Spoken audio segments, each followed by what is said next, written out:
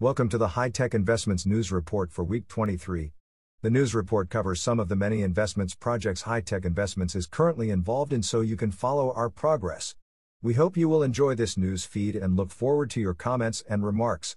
Hi, Bo here, and welcome back to this week's news report where we have plenty of updates, plenty of profits, and plenty of news also that we have to get through this particular week here. Last week was actually a good week on a lot of our EAs. We're going to explain exactly which ones did well, which ones did not so well. And there's obviously a lot more to it than that. Just before we were actually shooting this particular video here, we came across a bit of a profit that we had last night. So basically while we were sleeping, this is the benefit of having automated EAs running. Our RSI Pamm account was simply taking off, cashing in a lot. So just overnight, exactly how much we're going to obviously explain through this video. We're going to show you also how much that was compared to last week. But definitely things are going well on the RSI Pamm account. It also goes well on some of the other accounts in here. We're going to go through all of it. So I do urge you to sit down, get yourself a cup of coffee, and then we'll run through it because we also have to tell you a bit about an update. So the new update that is in here, we had 3 updates in the last couple of weeks on Expert Forex EAs. Now there's another one in here. Which one that is, we're also going to show you. We're going to show you which version it is, so you know exactly which EA to trade, which one has the latest whistle and bells and the updates that you'll need in order to perform all your trading. Last but not least, we are also celebrating at the moment that the end of May basically turned out to be another good month for our RSI and Wave Pamm accounts in here. Overall, we have more than $300,000 under management in just 90 days. So things are looking quite well. Investors seems to be happy. And that is also why you need to watch this particular news report to see exactly how our EAs are doing individually, how they are doing all together. And that is also, at the end of the day, the outcome you're going to see through our Pamm accounts. So let's get started, and let's get started on our Yieldnodes side today.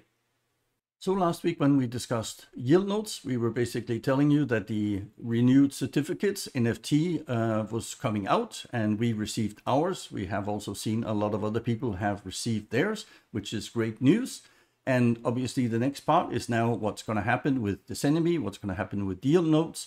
And I therefore reached out here also over the weekend to Steve, just to ask him if there's a possibility to go and see the guys in Malta, since I'm back in Malta at the moment, and then either meet up with Urs or some of the other guys that can tell us exactly what's going to happen with Decenomy / Yieldnodes here. What is the roadmap? Can we get some precise details and information back on this? And maybe also show you that the guys are still there. They're still working hard in order to recover everything that we have in here. Until then, obviously, I will give you further details and inform you through one of the news reports that we have in here when that is going to happen. And I will also do a separate video for this, of course, if we manage to get a timeline set up with either Urs or one of the other guys here in Malta. Until then, let's go and have a look at the SAP coin. It doesn't look so well. Last week when we left it, we had about 7 zeros and then a 6 at the end of the day. So the red circle is where we left it off. And then since then, things have actually been going downhill. Again, we lost another 50% of pretty much nothing at the moment. So obviously that is not the way we wanted things to go. But that is, I guess, what is going to happen until we can see some good improvements overall and we get some timelines out of it, where we're going to get again some enthusiasm in here, also to get the coins going and get the flow of the coins also higher. Until then, we are still doing the staking, and for the SAP staking this particular time around, we just had last week 280 SAP coming in, so they came in on the 3rd of June. And as you can see, just the month of May, that was the best one. Month of June, we only have 1 here so far, and we'll have to see exactly how that's going to go. The level that we have seen the previous month is we're going to have about 2 or 3 times in a month. Obviously, that is not much, But at least for this particular week here, we are looking at a 1.2% profit just on a weekly basis. And if we continue to do that every single week, definitely we will still have more and more coins. You can see up here in the top left-hand corner, we have 24,138 SAPs at the moment. But with the value that I just showed you before, then it doesn't really matter too much at the moment. We need to see a lot more happening. When it comes to the PNY, we have 2 times, and that is actually on the same day here. So basically on the 3rd of June, within half an hour, we got 2 times, which is obviously quite encouraging. But as you can see, it is quite unstable. So it takes days, weeks sometimes in between where we get the rewards, and then all of a sudden they come drizzling in with half an hour apart. But still, we made 2 times 133 PNY. That is obviously quite nice. And that also takes us up to about 1.4% for the 266 PNY that we made for that particular last week. Overall, we are now at 19,649 PNY. So definitely things are going in the right direction while we are waiting and hoping, obviously, that Decenomy and Yieldnodes is going to come back. That also means that once again we get some value out of it, hopefully we'll have even more coins. But let's go and have a look at the Bitcoin versus USDT. Last time we left it was last week at 68,200. Since then, things have been going quite well for Bitcoin. Ended up at 72,000. So that was the top part at the end of the week. And then over the weekend, it's pretty much been trading sideways after a bit of a dump, all the way down to 69,000. And at the moment, it's just trading around, 69,356. At the time that this video was actually made. So looks like the Bitcoin value is quite good at the moment if you are holding any of it. Now we also have to go through our Trillant news. Trillant has a bit more news for that particular week here. And again, there is some frequently asked questions regarding the crypto here. And this that was sent out last week here says, okay, they are trying to explain the difference between the Trillant value token and the Trillant utility coin. The Trillant value token, the tree, and the trill are the 2 different cryptocurrencies that has different functions within the Trillant ecosystem here. And we're just going to go through the main differences between them. So the Trillant value token, the tree in here has a value representation. And it says here the Trillant value token is designed to represent the value and serve as a means of generating staking value within the Trillant ecosystem. Intended use is primary use and investment and can be traded, stored, and used as means to increase value. You have seen part of this here before. Function in the ecosystem. Tree can be used to invest in various projects. And also part of that is the staking within the Trillant ecosystem. And it serves as an underlying asset for various applications. And the second part is the trill. So it's got the extra L on it, and the functionality in here of that is the Trillant utility coin is designed as a utility coin that enables specific functions and services within the Trillant ecosystem. The intended use of the trill here is primarily used on the platform, featuring to pay for transactions within the Trillant ecosystem. And then Trill is also used to conduct transactions and pay for the services within that system. And the resilience of the Trill is more robust because it is less volatile, so it doesn't go with the rest of the market. It is one-to-one value with the US dollar, and this is the one that we still have an issue with, that we cannot get out in dollars. We can only get it out in Trill. So the summary in here is that Trill is primarily an investment instrument, and Trill is the utility coin that enables specific functions and services within the ecosystem and is more flexible in the application itself. So what we are showing you every single week is the tree in here. And if you go to the coin store, you can see that this value changes. So this is not the one that's stuck one-to-one with the US dollar. We can see where we left it here. So last week, we left it at 0.0001199. And then since then, things unfortunately has not gone together with the Bitcoin in here. It has actually sloped down slightly and ended up at 0.0001133 instead. But that is the 2 differences in between them. Obviously, there's most probably a lot of people that have forgotten about this in the early days. We were most importantly interested in the Trill because it has the same value as the US dollar.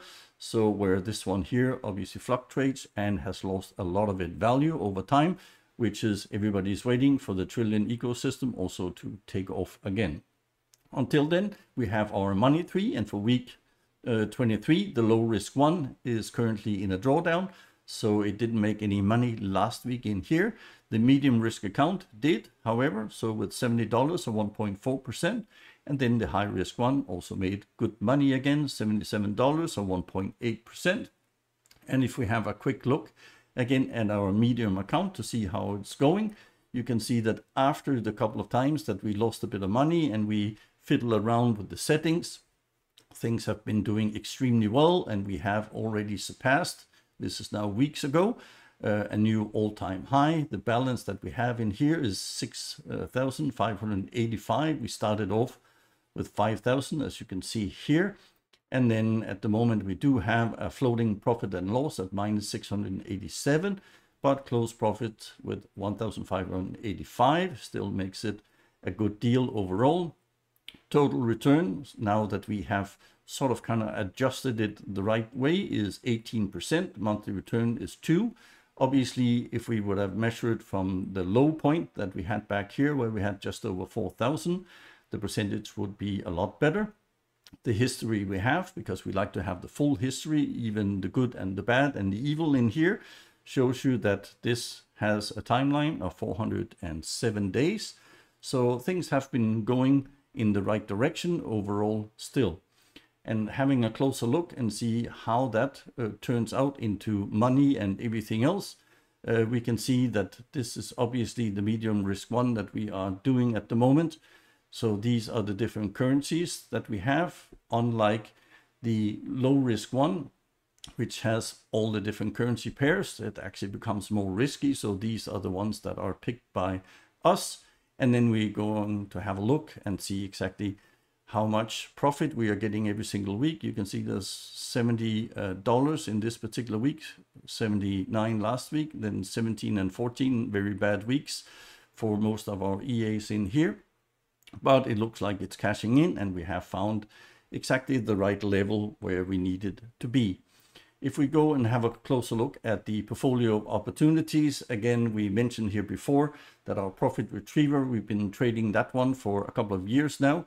Things have been approved. We're happy with it, but we are moving on. We want to spend more time on the RSI, the Wave Liberator, and the Edged EA instead. That is why the coupling service for the profit retriever only here will be slowly but surely shut down. We will use our server energy and power instead on these EAs here, because yes, the profit retriever was version 1. But obviously we prefer the other ones here overall. We find them a lot more stable at the end of the day. What we also find stable in here is our Trade Explorer. The 22 pair in the last week actually did quite well, $241 or 2.4%. So that's nice to see that that is up. The 10 pair one did $320 or 3.2%. So both of them are ticking over nicely. And if you have both of those setups in here, you can see that you would have made about $560 in total, or at the end of the day, 5.6%. And that is definitely a very good number. Now we also going to have a look at the graph itself. You can see the history of it. It goes quite far back, 389 days. You can see all the currency pairs on the 22, which ones are being traded. Even the Japanese one, definitely it is a few in here, the US Japanese, the Great British Pounds Japanese, but it's doing quite well with that anyway. In the bottom right hand corner, $241 for this particular week. And you can also see here that in the beginning of May, it was also low for this particular EA. So a very difficult month overall, but it looks like a lot of them got over it. 10 pair one also doing quite well. Again, same history. And that particular one also cashes in every single week. If we have a look, 320, then before it was 206. Then in the middle of May, that actually did quite well with $427. So it's cashing in every single week. There's a nice one here in April with 800. So, but that was a bit out of the ordinary. You can only see that 200 or 300 is somewhere where you are expected to be with this particular EA. On the Wave Liberator, we have a different way of looking at things. Yes, we are trading on a $10,000 account, but the numbers that you are seeing here actually refers back to, you can trade this on a $1,000 account, or you can put 10 EAs on a $10,000 account, and then that will be equivalent to what you are seeing here. So the US Japanese, even though many doesn't want to trade that one, that is the top one for the Wave Liberator.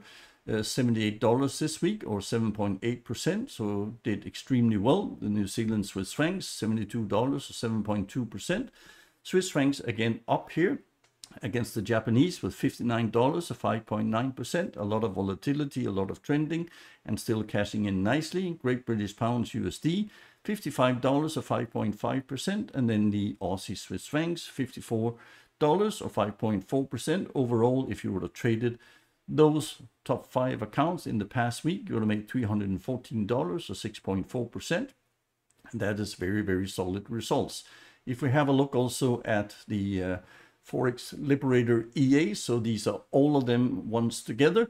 And again, because they are on $10,000 accounts, you can see that the monthly returns looks a bit low, 1.3.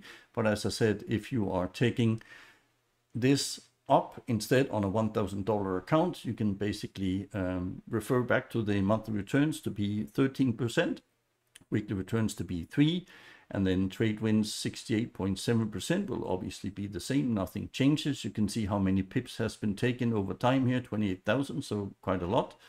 Trades per day, 13.9, and then our history, we have a very long history now of 293 days. And look at that graph, it's very nice, very smooth. You can see it stopped a bit here in May. It was a difficult time for that particular EA, but it's still going extremely well over time. And that is the reason here. Again, we are doing these EAs on individual basis. They are set up for individual currencies to match them the best way possible. And that's what you can find more about in our website, where you can go and click individual links here. Will take you to the FX Blue site. And then you can see all the information details. You can look at the profits, the weekly profits, the monthlies. You can look at the drawdowns. Everything else that we have in there is free and available to everyone who wants to have a closer look. And we also going to have a closer look here and just see how well it's done on the graph. Again, the history is the same. And then you can have a look at the numbers. So 455 is actually what we made for that particular week. 236 the week before, 209. So you can see it slowed down in May like so many of the other ones. So it's nice to see that this one here is also popping up again. And this is also the details that you can go into the coupling service for Expert Forex and get similar results. Now we also have the RSI Liberator, and that one is definitely, as I mentioned in the beginning of the video, it's on fire at the moment. So Great British Pounds, Japanese, also very volatile currency, doing quite well here, and $78 or 7.8%.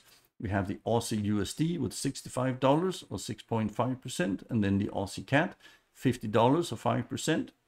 Great British Pounds CAD, $49 or 4.9%, and then Euro Swiss francs, $44 or 4.4%. Overall, if you would have traded those top 5 in here for the RSI Liberator, then you would have made $286 or 5.7%, and that is a good weekly profit overall again.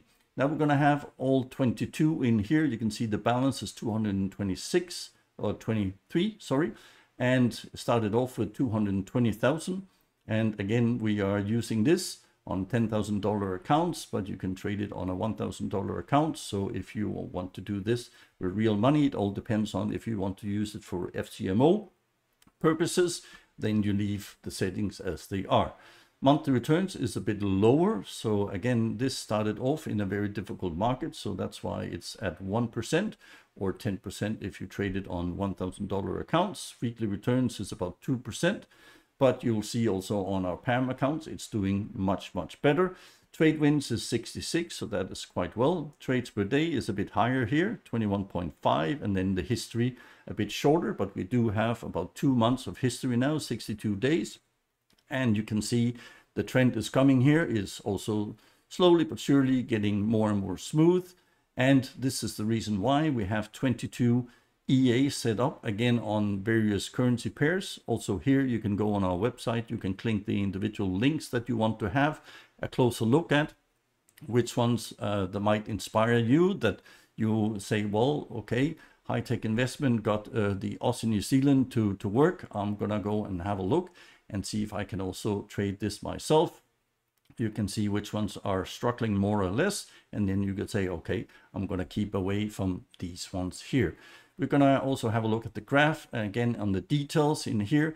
You can see that it did quite well overall. So all the 22 did $560.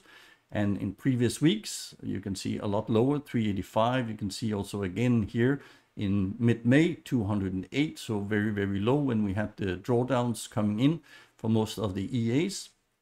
But it looks like this one is doing extremely well also. And obviously that's again where you can find a lot more detail on our website, on the Wave Liberator and the RSI Liberator, which leads over to our Pamm accounts, where you don't really have to trade anything. We will do it for you, but it will give you good information exactly on what is happening. So you can go and have a look at the Wave Liberator results and videos, and the same thing for the RSI. You can also see when we started off, we started 4th of March and things are going quite well. And you can download the setup instructions if there should be a reason for that, to try and help you with this. Now we are also again celebrating that we now have more than $300,000 under management in between those two accounts. And that has been achieved in just 90 days. We are very, very happy with the basically the development that we have seen so far, even though that definitely we have been in a very difficult and choppy market here lately, where it has been first the Japanese yen that has been trending heavy. And then we also saw some serious movements from the Swiss francs. All of this, all our accounts is doing quite well. We have seen other accounts not doing so well, and some had margin calls overall, but we have a different system set up just for this in order to cover it. But that is for a different video. What we are looking at today is simply the profits. And if we have a look at the Wave Liberator account, the balance we have in here at the moment is 276,000 and plus some change. We can see the monthly returns. It looks a bit low here at 6.4%. Again, this is because investors took out money here, about 60,000 back then. And that took a lot of the profit away that we have made up until then. So it is again a bit misleading, as I mention every single week in here. You can see it has continued to do quite well. The only time we had a minus was back here in April, a minus 16,000. And that is because when that is being taken off, then unfortunately FX Blue can't really calculate it the right way. History we have in here 101 days. So definitely we have more than 3 months of information now. And in the past week, we made $5,297 in here. You can see that it was low last week, 2,494. Then we had a very bad week, again in the middle of May here, 695, where we dialed down the EA. And that is what we can do with these, the ways we have set up our Pamm accounts. We can dial it up, we can dial it down in order to try and control the risk. And obviously, we would like to get back to some of the same levels that we have previously, but we are obviously a bit cautious on how the market is looking at the moment. So we have to take everything into consideration, and this we are also doing for the RSI Liberator.